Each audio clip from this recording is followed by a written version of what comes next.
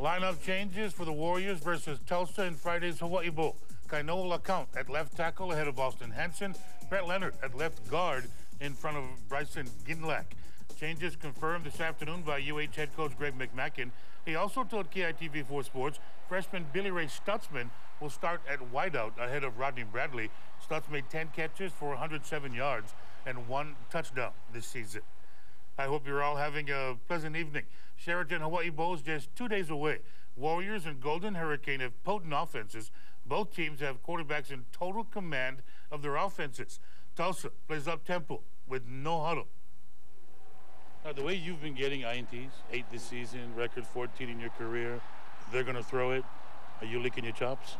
It's been great because, D-line's been getting great blitzing packages for us, and, it just puts us in opportunities to make big plays. How do you stop no huddle besides punch somebody in the mouth?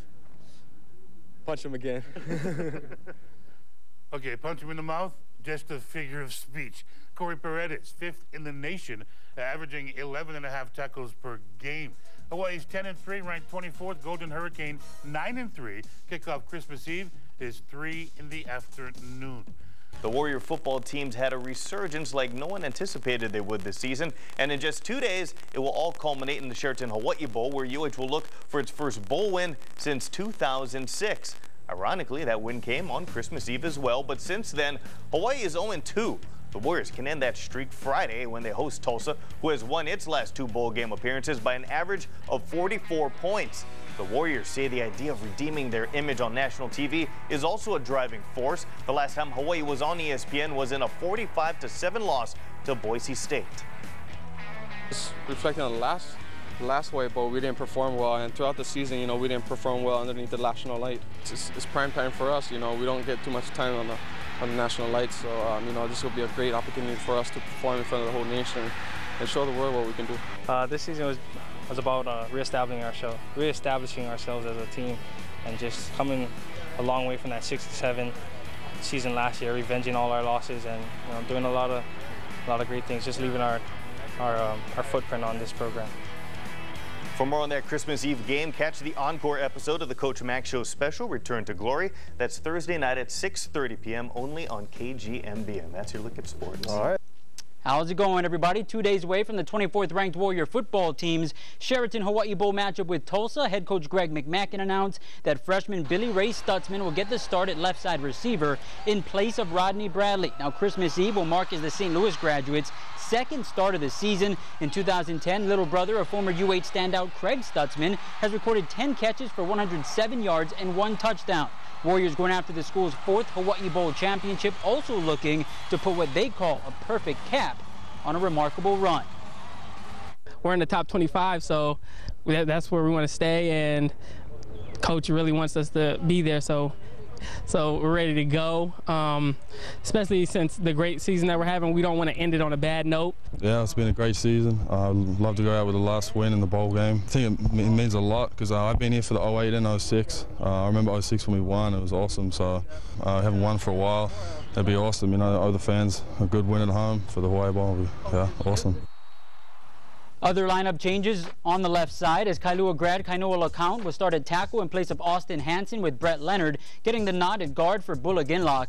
A Hawaii victory on Christmas Eve would give UH 11 wins on the season for just the 4th time in school history. Warriors remain as 10-point favorites. Kickoff in Halava set for 3. We want the defensive keys to lie to them. They think we're running the ball to the left and we're throwing it deep to the right. We have a lot of stuff like that, and it's worked out so far for us. I hope you're all having a pleasant evening. On the eve of the Christmas Eve Sheraton Hawaii Bowl, that's G.J. Kinney, triggerman to the Golden Hurricane no-huddle offense. Tulsa Jr. was Conference USA Player of the Year, throwing for 3,307 yards and 28 touchdowns. Also led the team in rushing. I pride myself on being a dual threat guy. I get to pass the ball 40 times against Southern Miss, or I can get to run the ball 31 times against Houston. I get to do a little bit of both. We don't have no band, we don't have no cheerleaders, we don't have anybody. It's us, everybody against us. I would encourage anybody that wants to cheer for us, we'll take all of them now. Golden Hurricane will be a handful for the Warriors, who may defend the 5th best offense with the country with the 8th best offense in the country. Coach says And part of preparing for Tulsa, they run the no-huddle.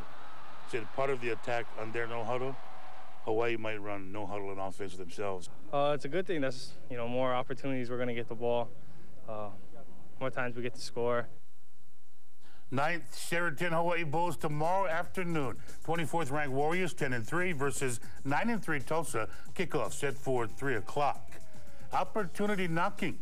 Former Warriors All-American Chad Owens, CFL Special Teams Player of the Year this season for the Toronto Argonauts, had a tryout with the New York Jets today. Went very well, he says, and 4 to 5 more teams have invited him in for workouts. Roosevelt alum had 27 all-purpose yards in Canada this season with 7 touchdowns. Back in 2005, Owens was a 6th-round pick of the Jacksonville Jaguars. Also had a stint with Tampa Bay. Welcome back. The Warrior football team will put everything on the line when they take the Aloha Stadium turf tomorrow in the Sheraton Hawaii Bowl. But today, they put all that pressure aside as they visited some very special youngsters. Merry Christmas, bro. How you doing? The Warrior players and cheerleaders gathered at the Kapiolani Medical Center for Women and Children to provide some bedside cheer. Warrior receiver Kealoha Polaris, defensive backs Mana Silva, Spencer Smith, and Jeremy Bryant, and offensive lineman Laupepa Latuli signed autographs and posed for pictures. Patients say the opportunity to meet the players was a very special gift.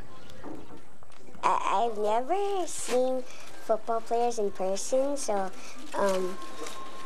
I think this is a really special moment to see all of these guys who've been playing so well. I have 3 of my own, and to be in the hospital on Christmas Eve, that's big for kids because, kids, they really enjoy this season of Christmas, Santa Claus and all the things that go on, and it's just nice to brighten their day up.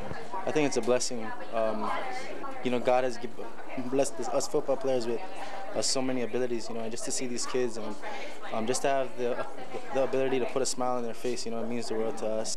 And back to the game. The Warriors face Tulsa tomorrow. The Golden Hurricane may not be well known out here, but quarterback G.J. Kinney is no stranger to his opponents. The junior led Tulsa in both passing and rushing yards and accounted for 35 total touchdowns. As a result, the Golden Hurricane boasts the nation's 10th ranked offense at 39 points per game. The Warriors say Kinney is the most complete QB they've faced all season. Yeah, he's a dangerous quarterback. He has a good arm. He has like a Kaepernick type arm. So, I mean, he could throw the ball in there, and if they're not open, he'll run it, and he's a pretty good athlete on the ground. So, I mean, we just got to stop him. He takes a lot of shots far down the field, and that's one of the things he does. He keeps his eyes up on the field when he's pressured, and he's always looking for that long ball. How's it going, everybody? Tomorrow afternoon in Halava, 24th ranked Warrior football team will face off with Tulsa in the 9th annual Sheraton Hawaii Bowl as the WAC co-champs enter the game 10-3, looking to become just the 4th team in program history to earn 11 wins in a single season. Golden Hurricane are 9-3, riding a 6-game win streak. Matchup will mark as the final collegiate outing for 28 Warrior seniors, including the dynamic slot-back tandem of Greg Salas and Kealoha Polaris. Pass-catching pairs combined for 194 receptions, 2,981 yards, and 27 touchdowns in 2010. Both fan favorites are anxious heading into what will be their final game as Warriors. Definitely a lot of mixed emotions. It's going to be a little bittersweet, but having the last game here in Hawaii is big to me personally. This place has really shaped me and helped me become a mature man. And I'll never forget the people that I've met here and have impacted my life. So it's definitely going to be great just to go out with another game here in Hawaii. It's going to be a bittersweet time. I had a great, a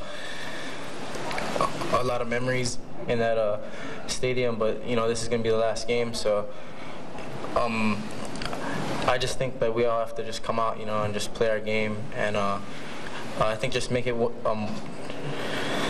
something to remember, and we just got to go out there, take care of business. Everything will be fine. Bowl Games Executive Director Dave Matlin says 42,000 tickets have been sold. Warriors remain as 10-point favorites in the game. Kickoff set for 3 o'clock at Aloha Stadium. Now, great news for 2004 Hawaii Bowl MVP, former Warrior All-American Chad Owens. Mighty Mouse had a tryout with the New York Jets today in New Jersey. CO says he feels very positive about his performance, which was the first of 4 scheduled NFL workouts for the Roosevelt graduate over the next month. Owens is coming off of an all-star season with the Toronto Argonauts, in which he was named Canadian Football League Special Teams Player of the Year. Free agent expects to sign a contract, whether it be the NFL or CFL, sometime in January.